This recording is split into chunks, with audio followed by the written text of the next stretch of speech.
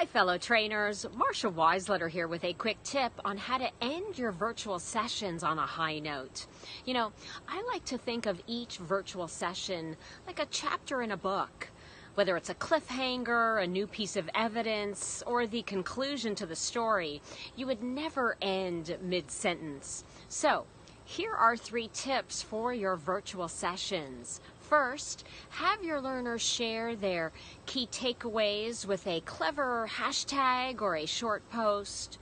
Second, build momentum for the next session by sharing a teaser of what's coming up next. And finally, call your learners to action by asking them to share one thing they will implement right away. With these tips, your learners will leave with a sense of accomplishment, eager to put their new skills and knowledge to work. And that is my tip of the day.